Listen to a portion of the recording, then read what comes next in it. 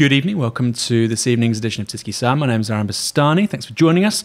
Today we have the immense pleasure of being joined by Antony Loewenstein, who's the author of, I won't get this wrong, the recently released Pills, Powder and Smoke, Inside the Bloody War on Drugs. Great to have you on. Thank you for having me. How are you keeping? Well. It's been 4 years since you last came on to discuss your last book, Disaster Capitalism. It was late 2015 we talked about that, and issues have only become more relevant since, I'd say. Yeah. Sadly, absolutely. But now it's drugs. Now it's drugs. Drugs and disaster capitalism. Although there's a great deal of intersection over the two books. There is. As our audience will soon find out. There is. Before we kick on any further, I'm just going to introduce the topic with this excerpt from the back of the book. If we can just grab this up. The war on drugs has been official American policy since the 1970s, with the UK, Europe, a failed policy, according to best-selling author Antony Loewenstein. Its direct results have included mass incarceration in the US, extreme violence in different parts of the world, the backing of dictatorships, and surging drug addiction globally. And now the Trump administration is unleashing diplomatic and military forces against any softening of the conflict. Pills, Powder and Smoke investigates the individuals, officials, activists, victims, DEA agents, more of them in a second, and traffickers caught up in this deadly war. Travelling through the UK, the US, Australia, Honduras, the Philippines and Guinea-Bissau, Loewenstein uncovers the secrets of the drugs war, why it's so hard to end, and who is really profiting from it. So we've already mentioned your last book was Disaster Capitalism. It's not a great leap from that one to this one, but what spurred you in particular into writing a book about the war on drugs and its failure?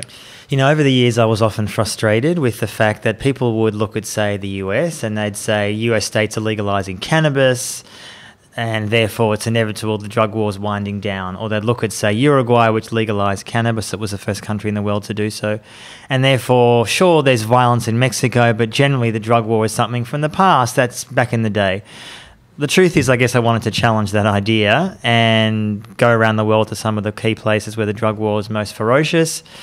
And also, as often my books do not have, and that was something I wanted to change for this one, is to give people some hope. Often I think investigative journalism books are pretty grim. Well, the issues that I write about are pretty grim. And in this case, I'm not giving false hope, but I talk about there is a shift in some countries towards either legalization of some drugs, a change in public opinion towards, say, psychedelics, ecstasy, LSD, magic mushrooms, and an idea that drug policy doesn't have to stay mired in this crazy, violent, US-backed paradigm, despite the fact that there's still massive amounts of drug war violence around the world. So I wanted to challenge people's, I guess, perception about that. And yeah, I guess I also wanted to go to certain kinds of places that many journalists and most journalists don't go to. Was there a particular event? So your book came out, Disaster Capitalism 2015. Obviously, authors are always looking for the next big thing. Was there something you looked at? Was it, you know, what was going on in Mexico with the high rates of civilian deaths? Or it was tail end of Obama, actually, in a way. I can't remember if there was one catalyzing moment, but tail end of Obama. Obama, as I say in the book, but the first term of Obama was basically business as usual, following very much Bush and presidents past. Second term, there was a shift. And not radical by any means, but a shift and at least a public acknowledgement that the drug war had been disastrous, and he moved to try to release people for non-violent drug offences who were going to be dying in prison. And I met two of those in the book, American men, African Americans. They had committed crimes, yes, they'd been dealing, one had been entrapped, and they were released. Otherwise, they would have died in prison. And it was incredibly moving to see that. I'm very critical of Obama on a range of issues, including in the book. And he did far, far not enough, but it was something. So I guess I was catalysed. And of course, back then, I think when the book started, Trump wasn't really a likely option. And we can talk about this later, but Trump actually, on one level, has not changed things as much negatively as many of us feared. Domestically in the US, there was the thought that, well, as he'd threatened, and Jeff Sessions, his first Attorney General, had threatened that all these supposedly liberal, progressive drug policies were going to be changed or curtailed or reversed. That hasn't really happened. In other words, there was the threat that they would send federal authorities into, you know, a Colorado cannabis bar, which legally they have every right to do. Still, didn't happen. Why is that? Although we're going into more detail on that later. Yeah. Well, why is that? Federally, at the moment, in the US, most of these drugs namely cannabis and others, are illegal. And during Obama, a lot of states started to legalize cannabis. And there was a choice that the administration had to make. Are we going to prosecute these states and try to go after them? Or essentially almost turn a blind eye? And it was acknowledged that they were doing it. And they chose, in my view correctly, to leave it open, to say that this is happening step by step, stage by stage, state by state. So even though marijuana is legal in California or Colorado, Indeed. It's still illegal federally. Absolutely. And the majority of states, cannabis remains illegal. And if the federal government wanted to override what was going on in these states, they could. They could. And that was the case during Obama. That was the case during Trump. Jeff Sessions proudly said this is one of the key things he was going to do. Didn't happen. I guess he was too busy doing lots of other crazy shit during his time in office. And Trump had also threatened so. During the campaign in 2016, Trump had talked actually about not wanting to mess with states' rights. As I said, fast forward to 4 years in this election campaign, which we can get to later if you want. But bottom line, Trump has actually not done that much to screw with those kinds of states doing that. And this year's election in November, many more states had on the ballot. And it's quite likely that more states will legalise pot. And this year, for the first time, not all, but a lot of the Democratic candidates for president, more so the progressive ones, the Bernie Sanders, Elizabeth Warrens, Biden is not so good on this, but others have talked about, if not radically changing drug policy, changing it a lot. For example, they're talking, some of them, about legalising cannabis federally, which would be great. Reparations for drug war issues, which I think is a key issue, including here in Britain. The idea that if you end the drug war, reparations, which can mean a range of things, but giving support to the communities that have been most negatively affected by it. And other candidates, Tulsi Gabbard, she won't be president, to be sure, but she's advocated legalising, regulating all drugs. Mayor Pete has also talked about decriminalising all drugs. In other words, these are different ideas that in 2016 were not seriously on the agenda. And now, it looks like Pete Buttigieg, I think that's how you pronounce his name. I mean, Buttigieg it looks like something, yes. Yeah, it looks like he's going to be the moderate candidate of choice if Biden falls away. It's either going to be him or Warren versus Sanders. Looking that way. Yeah. So basically that's to say that this issue around decriminalisation has kind of hegemonised the Democratic Party more or less. And that's been amazing to watch, Aaron, because 10 years ago in the US, public opinion about cannabis, for example, was almost the opposite of what it is now. The majority of Americans did not support legalization of cannabis. Now, pretty much across party lines, yes, more Democrats than Republicans, but generally speaking, most Americans, and indeed most Brits, according to polls, support legalizing cannabis too. It does feel a bit further away here, but we can talk about that later. But yeah, that's to me encouraging, and bring it on. So let's start from the top with regards to this issue. When did the war on drugs start, and what were the politics behind it? Officially the 70s, Nixon. We'll get to that in a minute. But look, in many ways, this has been going for 100 years. And that started in parts of the US. It was a war. It was a race war, in a way. The fear that was articulated by politicians back in the day, that back then Mexicans were coming over the border, bringing their awful drugs and seducing white women. That was the rhetoric, and it was written that way. And it's similar in other countries around the world in the West.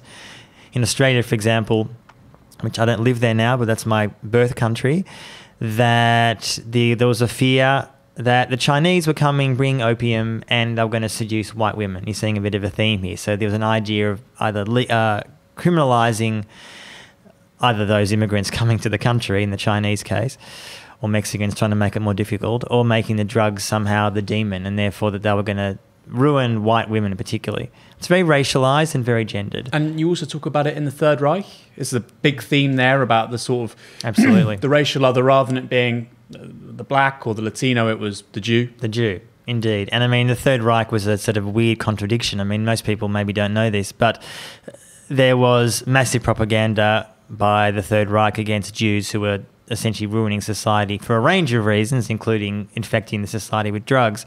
On the other hand, the Third Reich, from Hitler down, were massive users of drugs, methamphetamines particularly, both given to soldiers on the front across Europe, but Hitler down were drug addicts. I mean, there was a book a few years ago which talks all about this. It's quite remarkable, and not that unique in a way, that you have conflict after conflict after conflict Second World War, Vietnam, Iraq, now Afghanistan. I just spent time last year in Nigeria looking at how tramadol, which is a legal opioid, is increasingly used in abuse-grade strength by Boko Haram, given to kids who are kidnapped to, unfortunately, force them into doing horrible shit against civilians and animals, etc. So the use of drugs in war is pretty common. But fast forward to the 70s, Nixon called it war on drugs, that it was important to fight this war to stamp out the drug scourge. But it was framed very much years later. And there's a quote, and I have in the book, I'm not the only one who's used it, by one of Nixon's former advisors, and I'm paraphrasing, words to the effect of, we knew we wanted to go after the anti-war left and blacks. And this was a great way to do it. We could go after them by criminalising the drugs that they were using, throw them in jail or break up their groups. And they had pretty good success on that, to be honest. Jimmy Carter comes in, talks about liberalising, didn't do much of a job. Reagan accelerated, and pretty much since Reagan, and obviously nothing ever goes in a straight line, but in many ways, Obama was the first president that really tried to, far from enough, undo some of that. So the rhetoric about the drug war still, I'd say, in 2020 is very much racialised. There is still a sense that the way that laws are used and abused disproportionately affects people of colour, and including in the UK, of course, and the US. It's a shame I didn't get that quote up, actually, about what you're saying about its role. Yeah, read it out. Yeah. This is from Nixon's domestic policy head, John Ehrlichman. Said decades after the Nixon administration. Yeah, this is about the Nixon campaign in 68. The Nixon campaign in 1968 and the Nixon White House after had two enemies, the anti-war left and black people. Nixon's domestic policy head, John Ehrlichman, said, "You understand what I'm saying? We knew we couldn't make it illegal to be either against the war or black, but by getting the public to associate the hippies with marijuana and blacks with heroin, and then criminalising both heavily, we could disrupt those communities. We could arrest their leaders, raid their homes, break up their meetings, and vilify them night after night in the evening news. Did we know we were lying about the drugs? Of course we did." And that's from John Ehrlichman. You've cited it here in the book. And there's also a quote from Nixon at the top of the introduction, which I find remarkable. Yes, read that one. The anti-Semitic quote. Yes. Quote, "Every one of the bastards that are out for legalising marijuana is Jewish. What the Christ is the matter with the Jews? I suppose it's because most of them are psychiatrists." Nixon wasn't a big fan of Jews. I mean, that's kind of the psychiatrist thing, at least. It's kind of funny. He was talking mainly probably about marijuana and heroin there, but Nixon, what can one say? But so it's really intriguing. There's this very clear connection between the war on drugs and a clear political project, which is itself an outgrowth for racialised other, but seeking to reproduce that racialised other for political means. And it has been unbelievably successful. Successful meaning not in terms of human rights or decency. It's been unbelievably successful in destroying generations of the poorest in the US. African Americans, whites, Latinos, disproportionately in prison for often low-level, non-violent drug offences. Something that Obama, as I said, was trying to undo a little bit. And Trump has not really done anything to try to address that. I mean, there's one piece of legislation weirdly pushed forward by Jared Kushner that has tried to deal with some of this in a weird kind of way. But in general, the rhetoric, I mean, Trump is a big supporter of Duterte, the Philippines leader. More of him, surely. Indeed. So anyway, but the drug war is still very much alive and well, hence doing the book. So the book itself covers a range of places. Honduras, Guinea-Bissau in Africa, the Philippines, Australia, Britain, America. Why did you cover the particular places that you do in the Global South, aka Honduras, Guinea-Bissau? Yeah. Why not Afghanistan? I mean, that's the classic narco state. It is. It's a narco state, and a few reasons. One, I felt that some of the reporting of there had been pretty good. Not that I'm saying I've been to Afghanistan twice for work on disaster capitalism for the book and the film. Not saying I couldn't have brought anything different or fresh to it, but I thought it had been done fairly well by some journalists that I respected. And Honduras, for example, barely gets reported on. It's a key country where most of the cocaine going from South America into the US goes via that country. Huge amounts of coke. I mean, the amount of coke, and we'll get to the amount of coke being consumed in the UK these days, but the amount of cocaine in the US is massive, huge, growing, soaring. It has to come from somewhere. It's mostly Colombia and Peru, predominantly Colombia. So Honduras has become, and Honduras for 100 years has been a US client state. Since the Reagan era, clearly it's become a key staging post to fight Reagan's anti-communist jihad. Fast forward to more recently, there was a coup in 2009 supported by Obama and Clinton, Hillary, then Secretary of State. And the country was in bad shape before then. Since 2009, the effect has been a devastating change in that reality. Narco president, narco government, narco mayors, and I have quotes in the book from activists who are fighting this, who said this problem didn't start in 2009, but it's massively accelerated ever since. For example, abortion's been outlawed entirely. Obviously, abortion still happens, but it's incredibly dangerous to do so. And all the violence in Honduras, it's one of the most violent countries in the world, out of traditional war zones. So it's not Syria, it's not Afghanistan. Very violent. And of course, what I didn't really predict when I started doing it, and as it turned out, it was quite prescient, Trump comes in 2016, and the reality of Honduras is that so many of the people who were trying to get into the US as migrants, refugees, are coming from Honduras. And they're fleeing for a reason, because I spent time there and spoke to communities across the country. And they were saying, I've really been to a country where virtually everyone you meet is dying to leave. Not because they hate Honduras, because it is so dangerous, so unsafe, so petrifying. You've got a quote here from, in 2012, the US State Department estimated that 79% of all cocaine trafficking flights leaving South America for the US first landed in Honduras. So that figure probably has ebbed and flowed over the years, but it's it's accurate, yeah. Yeah, with 90% of cocaine passing through Central America and Mexico. Important to say before we go on to Guinea-Bissau, the sort of the main way of getting it up into North America, quite understandably, is through Central America and Mexico, and historically, to get it into Europe, it would have been through the Caribbean. Indeed. This has changed. It's changed. And now it's going through West Africa. Hence why I went there. So briefly, Guinea-Bissau, tiny West African country no one's heard of, really, former Portuguese colony, independent in the mid-70s. Basically, it's become not the level of violence you see in Honduras, but the majority of cocaine going from South America by boat and plane into Europe and the UK goes via West Africa now. And that's countries like, particularly Guinea-Bissau, but also Ivory Coast and others. And Guinea-Bissau's become a narco state. Now, I talk in the book about whether that's a legitimate term. The UN called it a narco state. I think there's an element of neo-colonialism about that term. But nonetheless, there's no doubt that various elements of the state and the military are controlled by narcos. South American drug cartels essentially have bought off virtually every element of that country.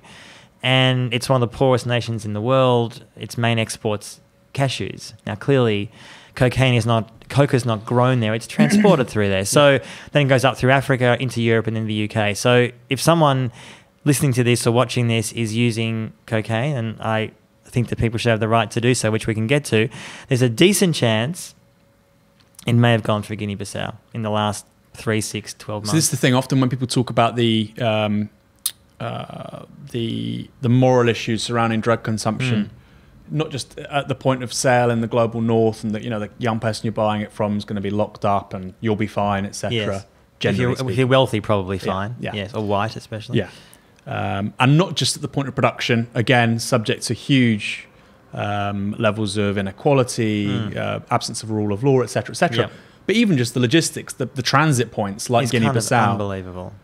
There's a huge social overhead in multiple countries if you're consuming cocaine in the global north. I mean, cocaine particularly, and again, I preface my comment by saying I think these drugs should be legalized and regulated, but the truth is that the amount of people to get it from a farmer in Colombia or Peru to someone in, say, London or Manchester or wherever is unbelievable. And the vast majority of those people are getting paid little to nothing. It is I would call it, it's a quasi-slave trade of sorts, to get a drug which has never been in more demand. And the UK has the highest rates of cocaine use in Europe, highest rates of cocaine abuse. Is that true? Is demand still going up for it? It is. I mean, the figures in the UK are insane. It is massive and growing. Apparently, in London, it's quicker to get cocaine than pizza. It costs roughly 30, 40 quid in the UK, allegedly, in London, I should say. There is demand, and it's not just the stereotype of the rich bankers. Yeah, they're using it, but it's become very middle class and lower middle class as well. because it's become cheaper. Purity's increased. So Purity's increased. It's increased, actually. But of course, the problem with that is that sometimes people don't know what they're taking because it's not regulated or checked.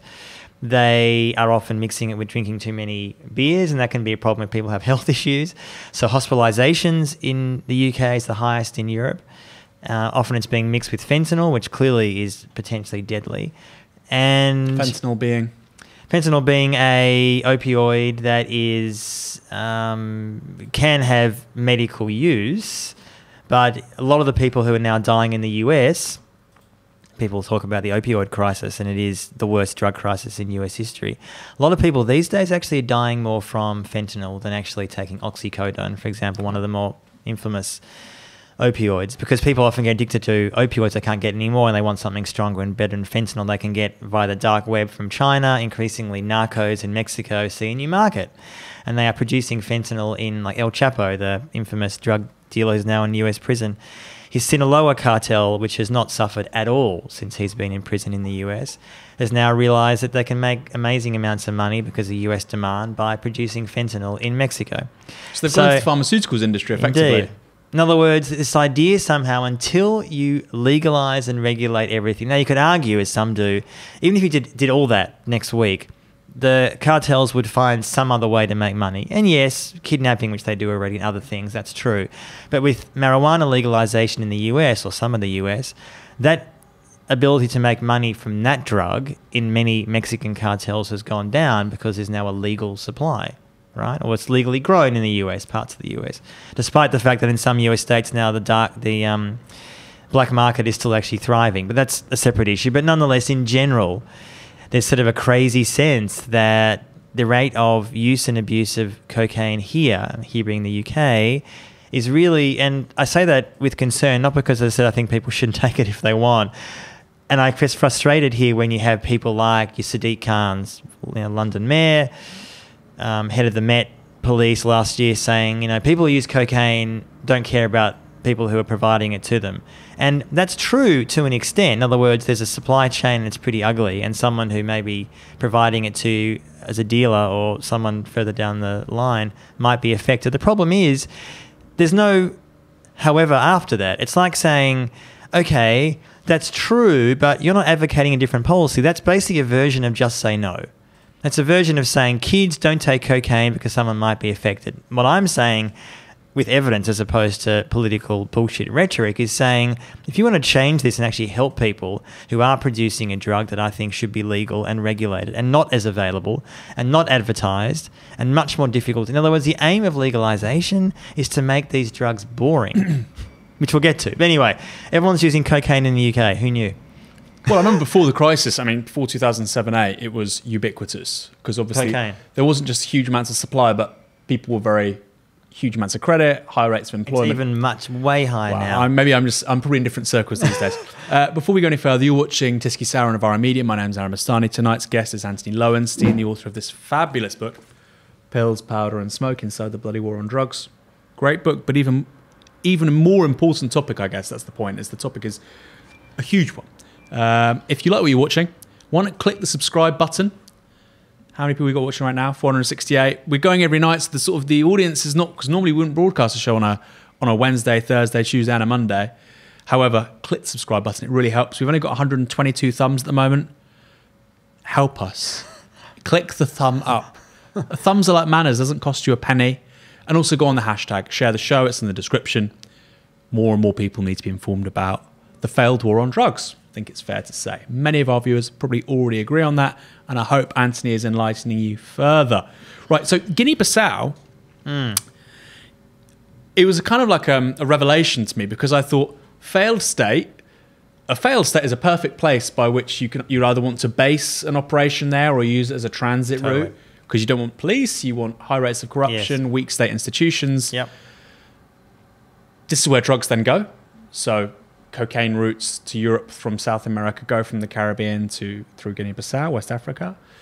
And then it becomes like the Ouroboros, the self-eating snake, this weak/almost failed state, greater levels of narcotics, greater levels of corruption, weaker institutions, and it goes round and round and round. It becomes a kind of a self-reinforcing dynamic obviously not the only country. Is that a fair assessment about the relationship between the global drugs trade and the very weakest countries when it comes to state institutions? Yes, in a word. I mean, cartels are looking for vulnerable states to ply their trade.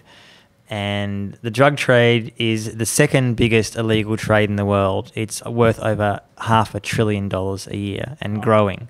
Massive. What's the biggest? Pirated goods, right. Would you believe? But drugs are pretty high.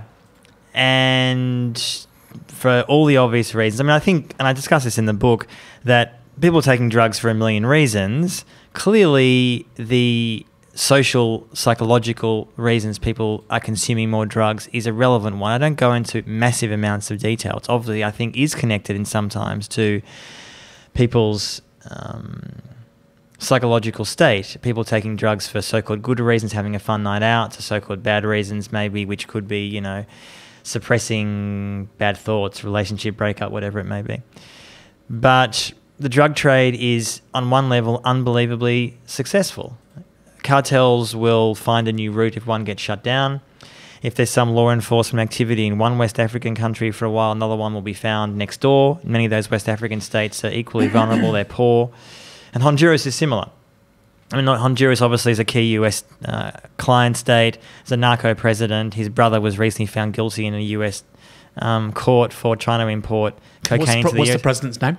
Juan Hernandez in Honduras. And the previous one was, I've got Duterte in my head now because of the Philippines, but the one who was removed by the US in 2009? His name was, having a really disturbing mental blank. Help me out here. You got the book in front of you. No, it's a really, it's so similar to Duterte, that's the point. But what you talk about in the book, it's quite interesting, is that Hillary Clinton openly talks about removing him in a US-backed coup in 2009 in her book. But it's in the, one version. It's in the hardback, and then weird, right? And then there was like some blowback back, and it doesn't appear in the paperback. It's so weird. Basically, in her self-serving, I guess it was a memoir. I'll call it whatever you want. She talks about how there was a coup in 2009. The US was involved in trying to bring stability back, and they were very happy. Zelaya was the former president. Just remember that.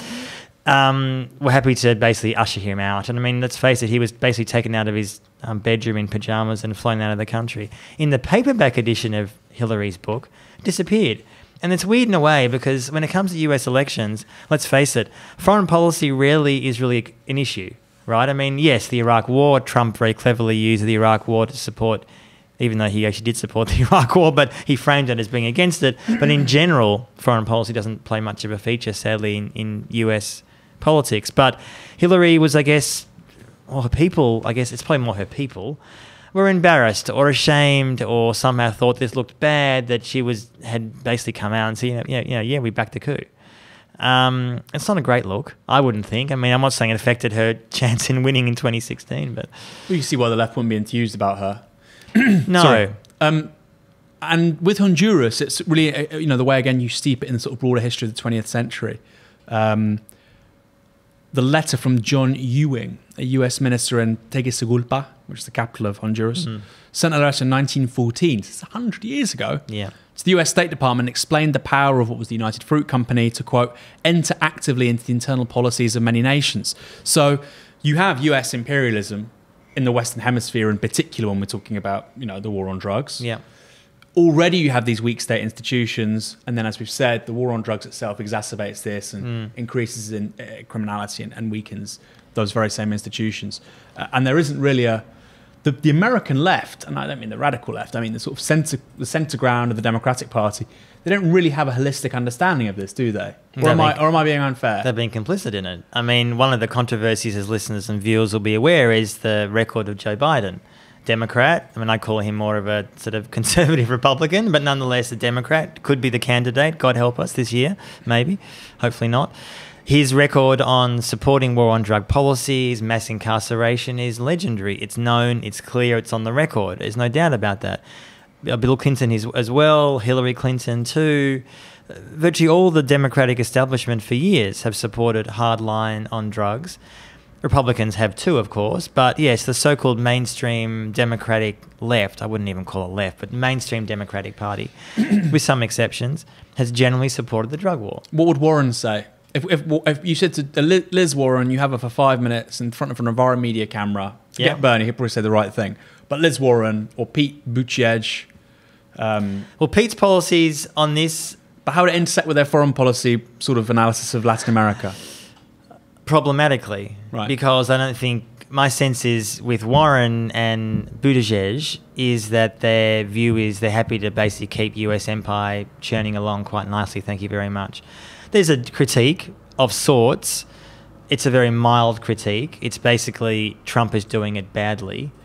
That's not really a critique. And in some ways, let's be frank, after 4 years of Trump, he's killed far, far less people globally than Obama did or Bush. There's no doubt about that. Well, that's a take. That's a hot take. No, it's categorically true. But it's a take. I mean, people don't say it. Because most of the so-called mainstream left have rose-coloured fucking glasses about Barack Obama, and it's really, really disturbing. Did he deport more people than Trump has in his first 3 years?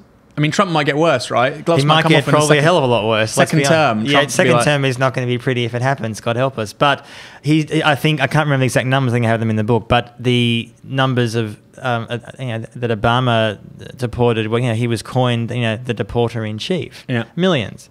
Yeah. And Obama's foreign policy on a lot of issues, Palestine, Afghanistan, Iraq, was bloody beyond belief. I mean, so is Trump's. Let's be clear, but Trump's, in some weird way, it oscillates between mad neocon and strange isolationist. And the people around him are more neocons and isolationists, to be sure. But again, let's not, it's sort of a bit on one level grim talking about, the death toll. But yes, so far Obama's been far more bloody than Trump, by far. So anyway, but in terms of, Warren briefly, Warren has been critical of the drug war. She has talked about reparations. Because they want to legalise drugs. They don't want to... Cannabis. Yeah. Cannabis. Marijuana, yes. Let's say. But Buttigieg actually has talked about he's talked about decriminalising all drugs, which is actually a positive step, which Bernie is not suggesting, actually. I think he could be sort of convinced, and Warren maybe. I mean, decriminalisation is essentially what Portugal did in 2001. Very briefly, they had the worst HIV rates in Europe. There was a desperate situation. They needed to find some solution. They chose what was then a pretty radical step. All drugs decriminalised. 20 years roughly on, the results are really clear, Aaron. Essentially, it shows that use and abuse has dived. People still will abuse drugs, yes, and get in trouble from it. But the effect of spending way less money on law enforcement is you spend more money on education and health, and people get into trouble from drugs. Is this a completely uncontentious point? Does everybody basically agree that Portugal's worked? I think if anyone, I can't say there's some crazy link on Google that says otherwise, but the evidence is pretty clear on that. Very clear, in fact. Uncontested. I'd say uncontested apart from lunatics, but yes, uncontested. Now, Portugal's not the US. Obviously, Portugal's a tiny country. The US, one can't say what works in one country automatically works elsewhere, but the Portuguese model works. We've now had 20 years of evidence. It's clear it works. And no other country in the world so far has decriminalised all drugs. Now, Pete Buttigieg on foreign policy would no doubt continue a very brutal foreign policy of, as the US presidents always do, like to show you're tough, you got to kill people. This is how it works. This is the role of US empire. You got to kill people to be tough, and I'm sure Bernie would too.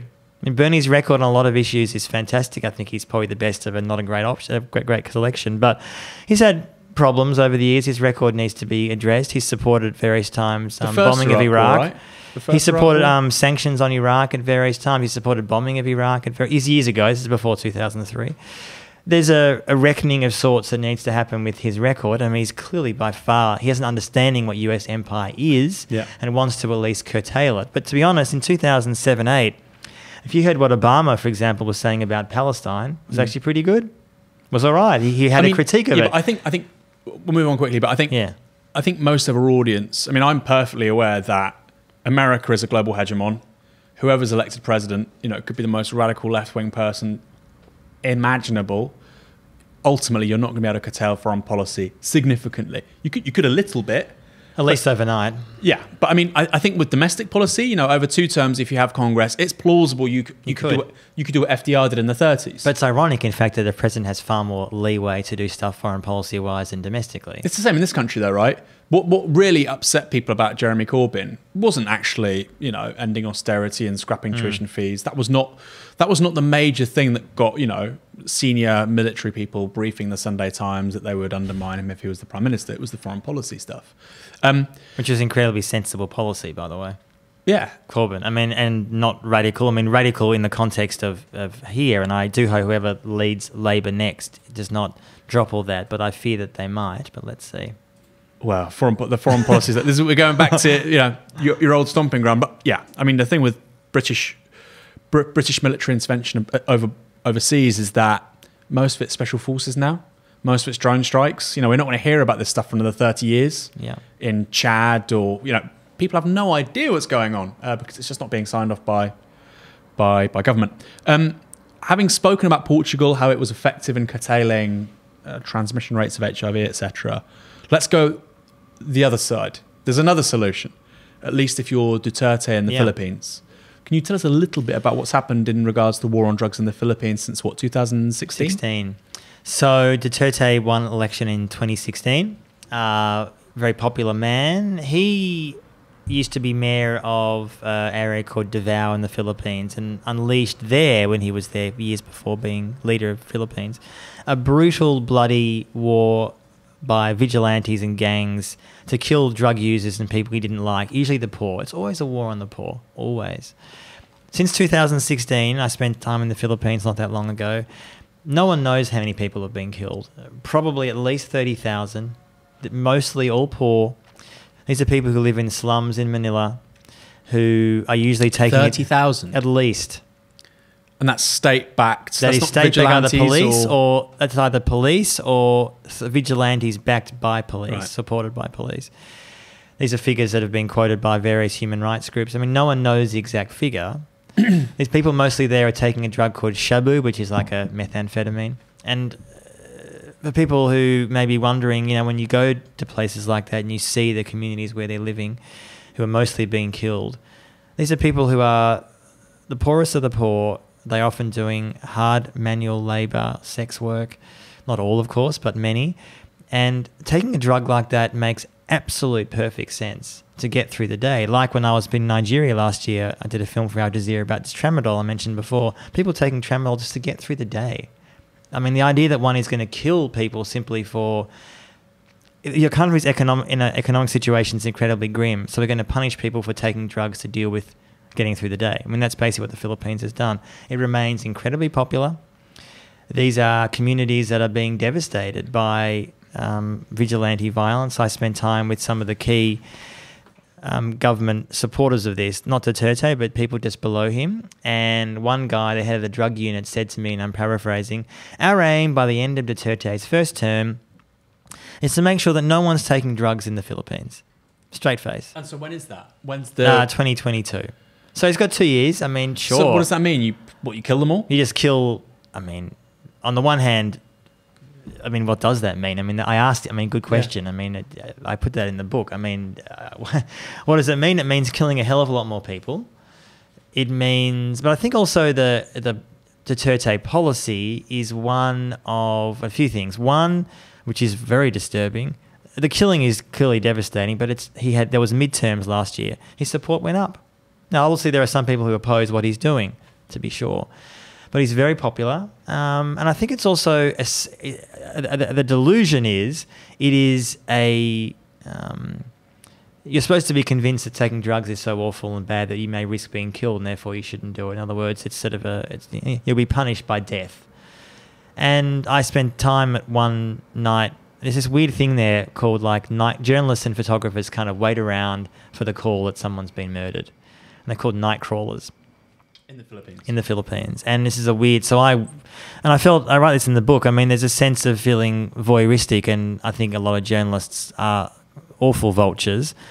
In those cases, I think they're documenting the killings. I think it's important to document it. But so one night I was there with my fixer, a local journalist with whom I worked, got a call, raced in the car to this area in Manila, and there we had seen a man who'd been killed about 20 minutes before. I didn't touch his body, but his body obviously was still warm. There was blood pouring out of his head. There were kids taking photos with their parents' phones. He ran a scrap metal shop, and Now, you're going to probably ask me, who was this guy? What did he do? Was he a drug user? Possibly. Who killed him? God knows. And I followed up on this over time to see what was the investigation. The police arrived in time and took the body away, and this guy's possessions, I don't know if it was his mother or some loved one arrived and was, hitting herself. She was so emotional and so upset with what, I guess, her son had been killed. There was never going to be an investigation into this guy. What happened, who killed him, why he was killed. And this is the case with countless people. These people are, unpeople. They're faceless. He had a name, and I name him in the book, but there's no accountability. Literally, who the hell knows what he was doing, what he was involved in? But and that's replicated over and over again.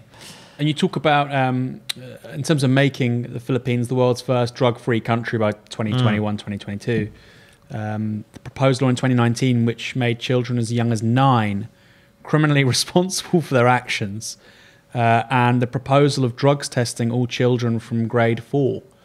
Well, they start young, don't they? All kids would be drugs tested. My understanding is some of that actually has gone through and some of it has not. There was pushback to that, but there's certainly an aim to do that. Again, it's about you I guess, convince through the parents that kids should be... it literally is the most extreme version of Nancy Reagan's Just Say No.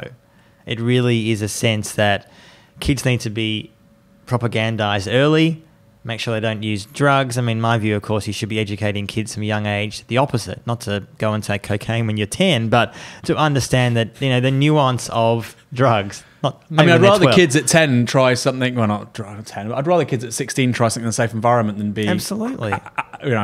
criminally responsible at the age of 9. It's kind of... That's insane. It's insane. But it has a lot of support. Not everything that Duterte has done, including that, but there is huge amounts of support. And what was really disturbing in some ways was speaking to people whose family members had been killed. They weren't all supporting him, but many of them thought he was amazing, that he was almost creating an ideal society.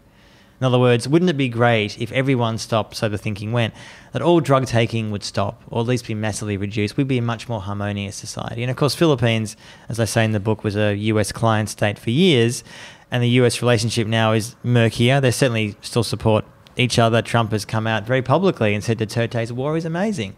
Because in some ways, I think Trump wishes he could do... Do you think Trump would like to do that? Do you think Trump would like... Well, he's also praised the Chinese drug policy too, which includes executing people as well. Yes, 30,000 people. Do you think Trump? So Trump's held that up as exemplary way of dealing with. Well, he's regularly said, both on secret recordings and publicly, that he thinks Duterte is doing a wonderful slap-up job. People can Google that easily. Because Duterte's 71, even though he identifies apparently quite sick, but yes, identifies as socialists. Yes, they're socialists and they're socialists. Yeah, of course. And he is not the best kind of socialist. Yeah, forget. I'll park the socialist word, but he kind of fits quite nicely into that kind of Narendra Modi, Donald Trump, Jair Bolsonaro. A very successful populist. Very successful. And obviously, and there's no doubt, briefly, the context is that a lot of people in the Philippines felt ostracised from years and years of neoliberal policies. Duterte comes in and says, I'm going to remake your society and I'm going to fight a very brutal drug war. It wasn't even a secret before. No one expected maybe he was going to kill that many people, but it wasn't a secret. There's allegations his own family is involved in drug trafficking as well. He could be a drug addict too. Philippines is a really weird, fascinating place. Huge country as well. It's like huge, like 150 million people. Massive. I don't know. Yes, a lot of people. It's off the radar for most Europeans. Many of them go there on holiday, by the way. Many of them go there on holiday. I've never been. You've been. No, I was there for work. I wasn't relaxing for too leisure. Much there. The only time I've ever seen it is. It's like some tropical islands. Manila's the capital, right? It is, but there's like tropical islands. I saw a documentary about like slums in Manila, and it'd be interesting to see how that intersects with the kind of some of the drug stuff. Well, that's where all the killings happen. Yeah, and the killing fields are mostly in Manila, right? And you literally go to posh suburbs, and then half an hour away, you have vigilante police going around assassinating people. This is, and I think what's scary is that for a lot of countries in Asia, and elsewhere for that matter, there's either a so-called Duterte model, which is either as brutal or not as brutal, saying this legalization, liberalization bollocks in the US and elsewhere, that's not the way we deal with drugs. We have to be harsh and remain harsh. We can kill our way out of the problem. And ironically, the US, in fact, which for decades was the key purveyor of harsh drug law policies, is no longer seen as that player. Sure, Trump is very harsh, but countries like China, Iran, Egypt, Russia, Philippines, they're in some ways, it's almost like the world can be in two. I mean, the US is kind of torn. On the one hand, yes, they think that, well, the cannabis should be legalized. And I do think that the US will legalize cannabis in the next, well, obviously, if Bernie wins or Elizabeth Warren in the next year or two, but soon. And I think Britain actually will as well, to be honest. I think we're moving towards that. More than a second. Here's the quote from American historian and drug war expert Alfred McCoy, who talks about an overlooked aspect of global populism being, quote, the role of performative violence in projecting domestic strength and a complementary need for diplomatic success to show international influence. So, I mean, with regards to Duterte, quite clear. And all the people that you mentioned. Violence, yeah. Bolsonaro, Trump, others, absolutely. Modi. I mean, Brazil, and it's in terms of, because Brazil has huge problems in terms of domestic violence and unrest. Absolutely. And that intersects and drug war violence massively with the drugs wars, right? Indeed. It's a huge, I mean, Bolsonaro, I mean, this was happening before he became leader, of course, but Brazil has huge problems with not just drug use and abuse, but also drug violence. I mean, people can look online if they haven't seen this. Literally, there are police helicopters above favelas in Rio and elsewhere just shooting people. Oh no, I've seen the most horrific stuff. I mean, it's insane. Yeah. I mean, some people aren't all to do with drugs, but it is, I mean, Bolsonaro has taken off the leash, and the violence was awful before he came into power, and the drug war is key to that, because you again create a fiction that you can move towards a society which is, if not drug-free, certainly less drug-taking, and is always the case. They're not going after the people using coke, rich people, I mean, the elites, like in the UK or the US. Yes, now and then a rich coke user or dealer will be arrested. That happens. But mostly this is what I try to say in the book, like with so many issues, frankly, class, class, class. It is about class. The drug war is about class. Who we're punishing is about class.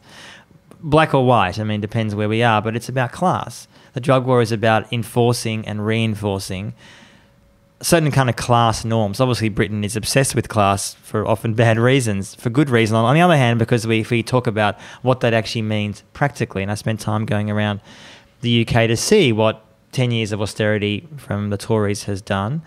Not that Labor was fantastic when they were in power in the past either, which I discussed too, but 10 years of Tory rule has left this country in some parts with generations who have no drug support, no drug, if they're addicted. I spent time in Newcastle, which on the face of it's a very beautiful city in the north, but there are literally generations of kids and older people, black and white. I was spending more time with whites, but there are others too, who have no support if they get into trouble, if they need drug support, and that's a problem. Hold that thought. Hold that thought. I'm holding it. We're going to talk about solutions towards the end. Quickly back to America. 8 states have legalized marijuana. 11 now. If I say 8, it's probably changed since. Wow. It's moved. Wasn't wrong. It's just improved. Alaska, Colorado, California, Washington D.C. So big, prominent states. And California being the biggest, absolutely. Yeah, amongst those 8. How did that happen culturally? Because we talked at the top of the show about how you wouldn't have seen this coming down the road 15 years ago. How did that happen? Is it an outgrowth of demographics, campaigning? What changed? Briefly, it's interesting. There was never millions of people marching down the street saying, free pot. It wasn't happening. I compare it, I think, to cultural shifts. I think medical marijuana played a big part. A lot of people were using it anyway. So it's an acceptance that this drug that had been demonized for decades wasn't that bad. I mean, not that I say in the book, there are issues with excessive use of cannabis, and I don't for a second say there aren't. And that's been one of the problems with legalization actually in the US, that too often advocates have sort of ignored that. If you smoke a joint, fine. And again, I think that should be legal, but excessive use is a problem, like with any substance. And I think too often the danger is if one doesn't acknowledge that, then you are endangering the possibility of legalizing, regulating other drugs. Anyway, but I think there was cultural shifts. There was public campaigns, to be sure, drug reform groups, etc. There was a shift, I think, also with someone like Obama, who came out and, whereas in previous political leaders would have said, I didn't inhale, like Bill Clinton and others, Obama said, both in his book and also on the campaign trail 2007-8, he used coke, he used cannabis. I mean, I think he said, I don't do it anymore, but I didn't, it was part of my growing up and it was normal in Hawaii and elsewhere. And that sort of almost gives a cultural acceptance. I think popular culture with film and TV, I mean, drug use in music videos is ubiquitous. And I think a lot of people also, like I see in the UK, are simply using these drugs, particularly cannabis and ecstasy and cocaine, and they see that in 90 to 95% of cases, people are not having problems with it. They're not getting into trouble. They're not dying. They're not getting addicted. They're doing it for 1,000 reasons. They enjoy it, whatever. It's a tiny percentage of people who have problems with drugs. So that, I think, has been a cultural shift. Do you think also the fact that it's a federal state and you can have these local referenda, etc., do you think that's just one of the reasons why... I mean, if it does happen in Britain, I think it probably will happen in Scotland or Wales first, or it would be a major city, wouldn't it? Is that a major factor, do you think? I think it's partly that, and I think exactly that there was a sense probably in the US that changing it federally was a long game, and that you could start, advocates were saying, well, as you said, let's start doing it state by state. And there are a lot of advocates I met who feature in the book who tried a number of times. They went to the ballot failed, and some ballots still do fail, and there is an interesting backlash. And when these ballots are put in front of people, US elections, often the groups that are funding the anti-cannabis legalization campaigns the most are alcohol companies and police organisations, because the alcohol companies, of course, fear that their consumption rates will go down because people will start smoking pot instead of drinking. And police unions and police groups and others who just have quite a hard line. I mean, I don't know many police who now change that view, but there are some hard line police groups. So I think it's been a cultural shift. And now, and I compare it in the book to gay marriage, where they're different issues entirely. But 10 years ago in the US and elsewhere, 15 years ago, the numbers were the opposite of what they became. That more and more people saw their friends gay, whoever it may be. It was normal. It wasn't a problem. It wasn't, they weren't, religion became less important and it just became a normal part of life. If you're gay, you're gay. If you're not, you're not, whatever. And cannabis, I think, was very similar, that it had been demonized for so long in a ridiculously absurd way that I think people in the end realized it was a drug that could be used, and it was being used, and it was so easy to obtain. And that was also a factor. So we're going to take questions in 5 minutes. I think we're going to go 10 minutes over tonight, if that's all right.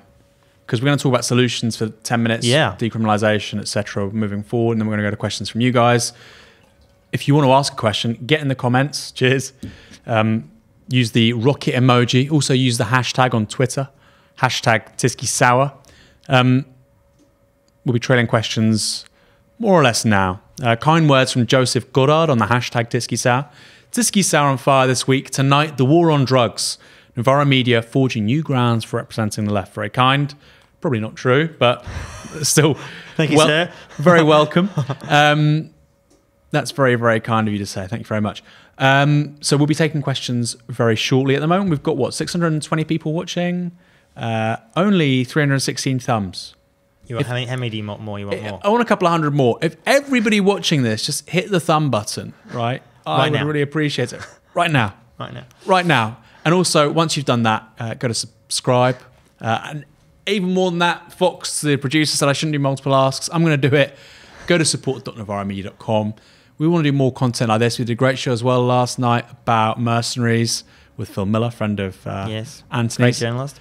And YouTube tends to demonetize this stuff if it's about violence or war. And so if you want to see more of this stuff, go to support.novaramedia.com. Help us build a new media for different politics. Because for these things to break through, for policy change to happen, clearly we need more platforms where we can discuss these things in an informed, civilized manner. Having said that, and I hope we're doing that, you've certainly informed me a lot tonight and with the book. Thank you. So you think all drugs should be decriminalised and legalised? No, legalised and regulated. So, I mean, decriminalised is the first step. These are two separate things perhaps we should talk about. But you think they should be just openly embraced and regulated, yeah? I think briefly what legalisation and regulation does not mean is that you go into Boots and buy your heroin. It doesn't mean that. It means, certainly in the model I would like, and a lot of advocates that are in the book and prominent advocates would say, for example, no advertising anywhere for anything. You would, depending on the seriousness of the drug, where it's available. As I said, heroin would be potentially available on prescription.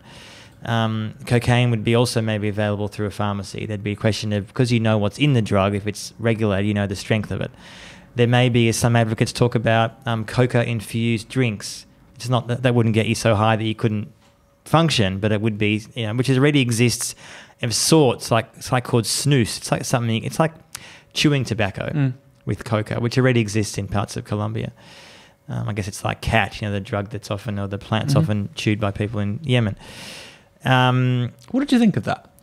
I've never actually used it. I had it once, and I was like, this does nothing for you. Yeah, but maybe I never actually used it. I mean, I'd be curious to use it. I got it from a taxi rank in Camden in 2003. It's illegal here now, isn't it? Off a bunch of East Africans.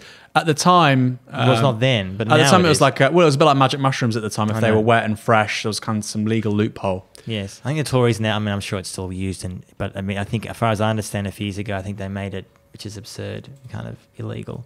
Anyway. So yeah, but legalised and regulated system would be such a fundamentally different way of society. The amount of money you spend on law enforcement would dive. The amount of money you spend on health and education would soar.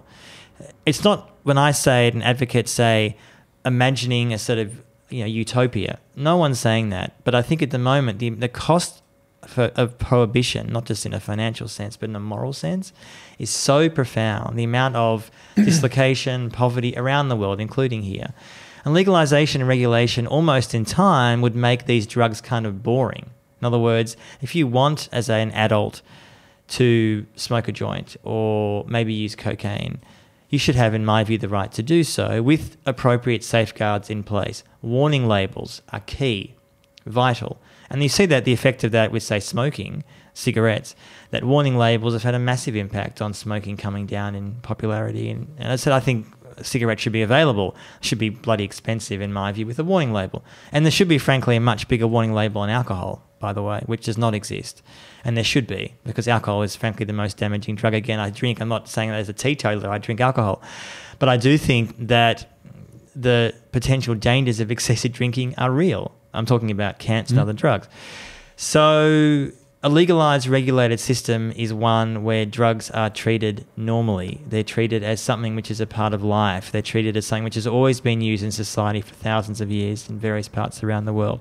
And they also don't demonise the most vulnerable, who are always the ones who are most targeted.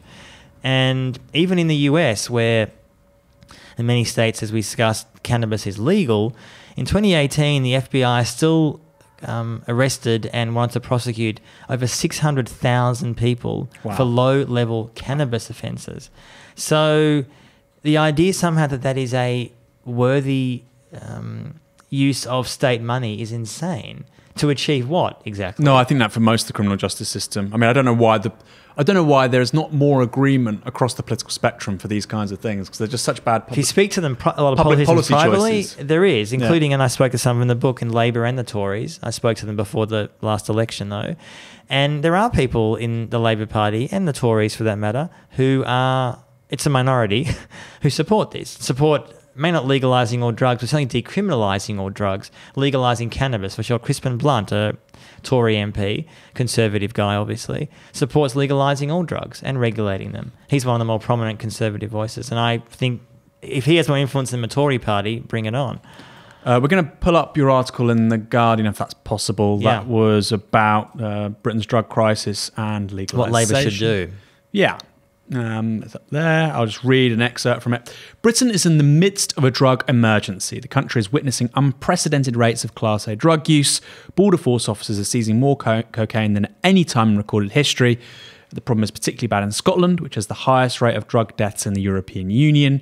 1,187 people died in 2018 in Scotland, a record number, and the figures for 2019 look set to be even higher. This catastrophe was wholly avoidable if the British government had been willing to tackle the issue with the seriousness it deserves.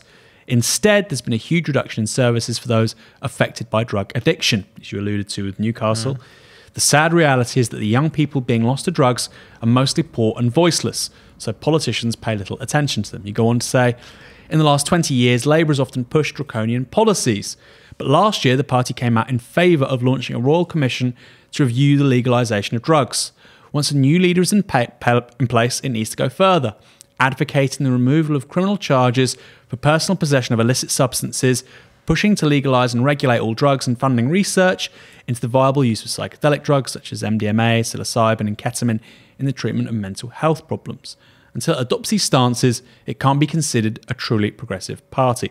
Now, we're going to go to questions very, very shortly. But what I find unbelievably surreal almost is I'll be listening to like Silicon Valley podcasts and they'll be talking about microdosing ketamine. And then there'll be some kid on the street, working class kid, both parents on, minimum wage or whatever, and they're arrested for a tenth of cannabis. Yep. And it's just like, okay, this billionaire is talking about psilocybin or ketamine or MDMA, and then this...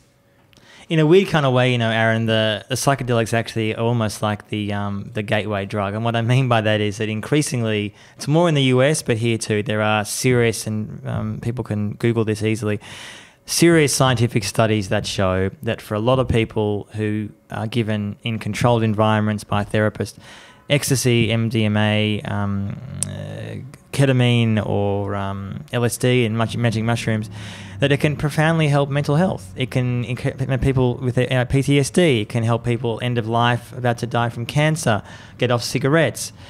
It doesn't help everybody. But in other words, the gateway drug, what I mean by that is that in the US, and Trump has not tried to stop this, thankfully, it's conceivable within less than 5 years, you will go to a doctor and say, I'm depressed, I have PTSD, and rather than being given an antidepressant, which does help some people but often doesn't, you are given a session, 5 sessions, 10 sessions with a therapist in controlled environments taking some of these psychedelic drugs. That's done legally. At the moment, it's happening illegally in some parts of the world, including It's done a little bit with PTSD in the United States with MDMA. It's been trialled. There are many trials, and that's why the FDA in the US is moving towards making it legal within potentially a handful of years. As again, not just using it at a party, which is something I think should be legal too, but I'm talking about for therapy, for mental health issues.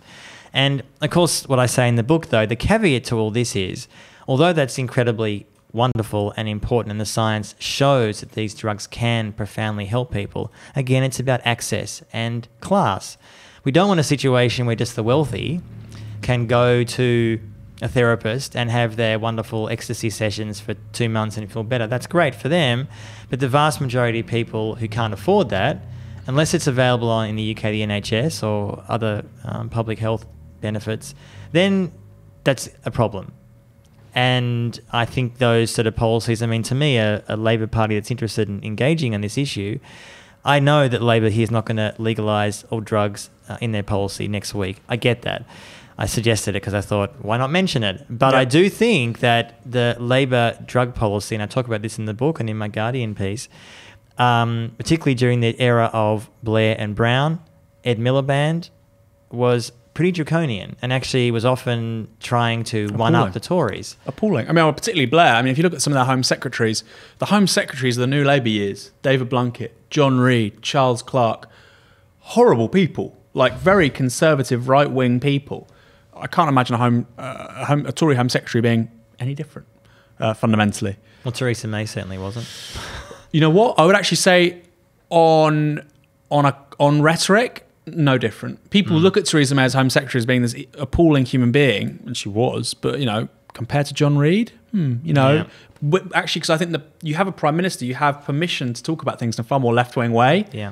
Given that, and given how right-wing they were, I think that they're very bad people. Well, it was really a shame, and obviously Corbyn lost the election, so it's spilt milk now, but it was a shame to me that during not even just the election, but before that, Labor didn't make the drugs issue more of an issue. And Corbyn actually has often sent mixed messages, and Diane Abbott had in the past about this. I mean, I'll answer that quickly, and then we'll go to these questions. Like so much with the left, and what happened with Corbyn, and obviously it failed at the end of last year. I view, the left's been on the up since the global financial crisis, particularly since 2015, let's say. Yeah. And I look at the Corbyn project as kind of like, especially after 2017, Napoleon, we were talking about this last night, Napoleon ends up in Moscow, and he's defeated the Russians and he's got no supply lines, doesn't really know what he's going to do next, doesn't know how this has just happened. Yeah. This was basically Labour in 2017. Was there a worked out policy for drugs decriminalisation? No. The left hadn't had to think about these things. Not an abstraction, as a worked out, piloted, prototyped, approach, public policy approach. Nobody knew because we were just years ahead of where we need to be. And also concurrent with that, I think, with big, deep political changes like drug decriminalisation or LGBT rights, the culture has to precede the politics. And the left, there hasn't been the time to do that because it's been reinvigorated in the last few years, but there's been this attention and obsession with electoral politics can do that. Yeah. So hopefully your article in The Guardian is catalysing. Well, it's got a lot of interest, and it's interesting actually that there are certainly people in the Labor Party now who, including some MPs, who support it, who, I'm not saying my particular piece, or they did tweet it, but I mean that they support the idea of a better drug policy. And look, I mean, it's not impossible that the Tories could legalise cannabis too. I mean, it's hard to see it happening next week with Boris Johnson, but there are people around him who do want to legalise cannabis. He's come out in the past and said he supports cannabis being not treated as a criminal issue. He said that in the past, many years ago. The problem, of course, the model that Johnson and the Tories probably would put forward, though, is more a hyper-capitalist one where the big cannabis companies are making a lot of money. And I can't imagine that the people who suffered the most from the UK drug war would get reparations and chances to get in the industry. So it wouldn't be a model I like. But I do think within 5 or 10 years, good chance, possibly, with a Tory government maybe, or even Labor, the cannabis will be legalised. I think maybe Scotland, or maybe Wales. I think Scotland, you've got again more permission to do stuff differently up there. Yes. They've got a problem with regards to particularly heroin. Yeah. Let's take questions from the audience. We're going to keep you in for another 10 minutes if that's all right. Yeah. Space Communist asks, and let's answer as brief as possible to get through as many as possible. I will. Space Communist asks, wouldn't drug legalisation and regulation give more power to private pharmaceutical companies?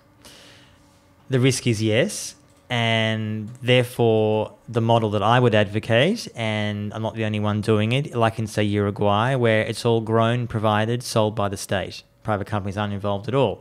The US, of course, is a hyper-capitalist model. It's the opposite model. I don't have a particular problem with some companies involved, personally, but overall I think the state should have the massive dominance of a market. So no, private companies then wouldn't. But the risk, as I say, definitely is that if the Tories, say, went down the path of legalising it here and they blindly follow what's happening in many parts of the US, big cannabis, like big tobacco, would take over the market, and that is a problem. Next question. This is about Peter Hitchens. It'd be great to have a debate between you and Peter Hitchens. I'd love it. I find him quite an interesting kind of iconoclastic right-wing figure, but on this I think he's completely wrong. Agree. From 123 Duck, what do you make of the Peter Hitchens line that, quote, marijuana acceptability is down to vested interests and millionaire PR efforts? Well, look, yes, there are some cannabis entrepreneurs, including in the Republican Party in the US, who are set to make an absolute killing from legalising cannabis, yes. But this idea somehow, I know he's argued this, and I've read a lot of his work over the years, I think I mentioned in the book, that somehow cannabis is a uniquely evil drug. It causes societal carnage. And as I say in the book, and I say it again here, excessive cannabis use can be a problem. Driving, for example, when you're incredibly high is a really bad idea, for example. No one says otherwise. I think someone like him presumes somehow, like with alcohol, that everyone who's going to start using cannabis is going to be smoking 25 joints and then go driving. There's always going to be stupidity, but a legalized, regulated system actually, firstly, increasingly will make sure that what's going into that pot, a lot of the problems with cannabis now, the synthetic stuff, is because it's illegal. In other words, the strength of cannabis is now, particularly synthetic cannabis, is really problematic, can be. And unless you legalise and regulate it, that kind of stuff is going to keep on polluting the market. He was talking about the Lee Rigby killers living on a cannabis farm. I was like, yeah, nobody is proposing this. Nobody is proposing that people live in literal cannabis farms. Misuse of any drug is possible. Thank you, Pete. But yes, if he's listening, I'm sure he does all the time to your show. I'm ready. But isn't there a very real point about actually marijuana consumption at a young age is very detrimental to developing cognitive function? It is. And again, I say this in the book, and I say this very, very clearly. Anyone who advocates legalising it needs to acknowledge that and put safeguards in place. Absolutely. This is from Joseph O. They ask, how, quote, new is the association of anti-drug stuff with classism and social stigma? Did the Victorians also see drug use as a working class menace? Yeah, it's interesting. In the book, I talk about this too, that back in the day, obviously alcohol was more popular then, but not that long ago in Britain and elsewhere, there were drugs openly sold in shops. cocaine, other kinds of drugs. It was very normal. Obviously, it was a class issue back then, yes, true. And there was, over time, a realisation that this could be used to kind of keep down the lower classes. I think what's changed is the criminalisation here of drug use and drugs themselves, which has a lot to do with US pressure post-World War II on Britain to follow the US line. And sadly, it's been very successful. Sam D asks, how can I take drugs ethically in the present? You're becoming a lifestyle guru here now, rather than yes. Well, it's funny. journalist. I've got a lot of media coverage in the last few months around this book talking about this so-called term woke coke, which for anyone who does, I mean, this is ridiculous media creation. Essentially, this idea that there are woke people who ethically care about, their clothes, their food, and they want to have ethically sourced drugs. And I think it's a great idea, but it doesn't exist. There is no way today or tomorrow to get ethically sourced cocaine. It doesn't exist. There are dealers who will say, and often now dealers advertise that, saying, I'm in touch with the farmers in Colombia. Well, maybe, but there's no evidence it's really a thing, because you have to get it from there to here. What ethically sourced drugs would mean is that everyone along the supply chain is actually given support, is given a job, is given security and safety, which means legalization. But I think what is going to maybe happen first is in Colombia, for example, this year, the first time ever a senior politician will put forward legislation to legalize coke. It'll fail, certainly, but there is a realization that if you want to have really ethically sourced drugs or cocaine, the way you need to do it actually is to address it from the source. And of course, it's finally on that point, what could change radically is synthetically created coke. It is apparently possible. I don't know if it's really being done. I often hear rumours that it is. So if you, for example, can create cocaine in London, in a lab, a user would not know the difference between if it's come from Colombia or here, then it could be ethically sourced. The problem is what happens to the people who have suffered for decades in places like Colombia and Peru. Shouldn't they, and I think they should, be in on the system, in on this, on a regulated market, and not be excluded from it again if a user in London is, for example, accessing coke from, That's a really intriguing question. Presumably, in my book I talk about, it's called molecular sort of generation of wines. There's Ava Winery, Endless West in the United States. They make a bourbon, which is a synthetic alcohol. Okay. Have you tried it? I've not tried it. Neither have I. Glyph. I want to get it. I want to try it. They don't supply it in the UK. Right. I want to try it. We should do a show one day on cellular agriculture and such a huge market. But yeah, the alcohol thing. And obviously, like drugs, it's interesting because cellular agriculture makes very little sense with sort of high volume, low margin foodstuffs. Yeah. But if all of a sudden you can say, well, actually, I can create a 1938, really expensive wine, and it's going to cost me $30. A lot of people are going to pay for that product. It has, and with similar to drugs. Synthetically, obviously there's synthetic drugs now, but something like cocaine, if you can produce that, to me, the vision would be in a legalized, regulated system. The state produces it and sells it, and it's regulated. And again, that's good on the one hand because it doesn't have to go through the awful supply chain potentially, but I do worry that, as I said, the people who have suffered for so long in Latin and South America are excluded. But woke coke is not a thing. Woke coke is one of those stupid pseudo phrases from the right. Forget it. Yeah. Joseph O, who just asked the last question, also says, really glad to see Novara broadcast 2 shows not focused on parliamentary politics. So am I. This stuff's a lot more interesting than many of the boring people in parliamentary politics. However, I think we all agree the Labour story over the last 4 years was a massive one. It's not going away. It's true. The left still needs to take state power as much as it needs to change culture. Final question from Money Cannot Be Eaten asks, is Portugal an ideal model? So I'll reframe that, I guess. You've said in your piece for The Guardian that all drugs should be legalised. What would be a good ask in Britain for activists? What should we be saying? Portugal? Realistically, you mean? Yeah. I think decriminalisation would be a great start. I think removing any criminal penalties for personal use of any drug, heroin, cocaine, cannabis, whatever. A realistic ask, which the Tories might introduce, kicking and screaming, but Labor should definitely get behind it, and many do, safe injecting centres. Scotland, the UK, it saves lives. Not one of those centres anywhere in the world, and I discuss this in the book, has anyone died in those facilities. I do think they're all very doable asks. Decriminalisation is the likely first step towards legalisation. Portugal has not moved to legalisation yet. No indication they will.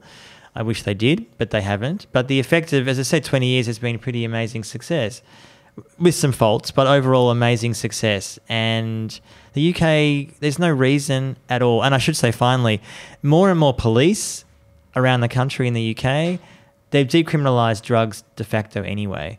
And I spoke to some of them in the book, prominent police, heads of police in areas, including in Newcastle, where if you are found with personal possession of heroin, cocaine, whatever, you might get a warning, you're not going to be charged. And that is a model that, I mean, that's not done from backing from Westminster. That's done because the police realise that you can't arrest your way out of the problem. And more police have realised. Now, even after my Guardian piece, a policeman, I have this quite a lot, wrote to me and said, mate, a lot of police read that article and said, yeah.